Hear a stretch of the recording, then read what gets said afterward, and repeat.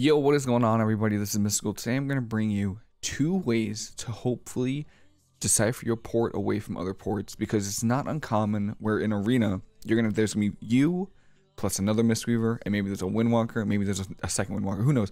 There's gonna be, most of the time there's gonna be 2 or 3 mistweavers or monks in an arena match, and it can be kind of annoying. So by default, let's just jump right into it. By default, every Transcendence port is going to look like this. It's going to look like your character cross-legged floating in the air. Now there is a way to change this. Go over to your auction house, or if you have an inscription, profession, the inscription on one of your alts, you can do that. This is going to be the first way to decipher which port is yours. Just type in fighting, and you're going to see glyph of fighting pose. 16 gold on area 52. If you're poor and you're on area 52, I am happy to give you any gold that you need. But yeah, pretty inexpensive, and you're just gonna grab it, you're gonna right click it, and it's gonna automatically open up your spell book, and you're gonna click on Transcendence.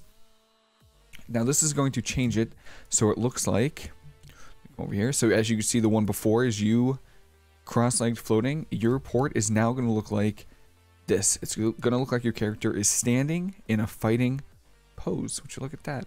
So again, now this isn't 100% foolproof, because there could be monks using this glyph. The problem is, the good thing is that I don't see many monks using it. So if you are having trouble deciding which port is yours or not, you can definitely use this glyph. I'm going to start using it because I noticed a lot of monks only use the default one. So I kind of like the fighting style as well.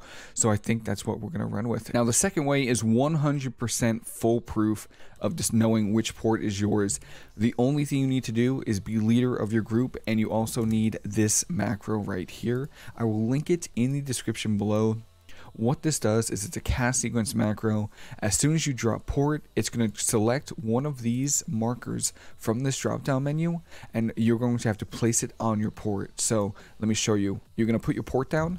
Your mouse is automatically going to be looking like this, and you're just going to put the marker on the ground.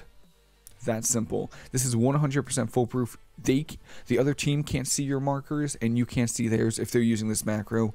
And this is more helpful for not only you, but also your teammates, because obviously if there's a lot going on in the arena, they're not going to be looking for which port is yours. They want to know exactly where it is in case they need to kite away or something. So again, all you need to do is be leader of your group. That's it. And then just put the marker down. That's it. And you could see 100% away, even if you go away. Normally I play super zoomed out, so if we were like actually in a real arena, you could just see from almost anywhere, you can see that there's a marker on the ground over here with your port on it. You could tell your teammates, hey, look for the green marker. That's where my port is, and that's pretty much it. Yes, that is a 100% foolproof way. So if you don't want to do the glyph version and you want to use the macro version, the macro is in the description below, and that's pretty much it. I made this video mostly because I still do in some games have trouble knowing which port is mine. So I hope somebody finds this helpful. That would be great. If you have any other ways that you know which port is yours, please let me know. I'm happy to learn something new. And that's pretty much it. Have a fantastic rest of your day, and I'll see you later.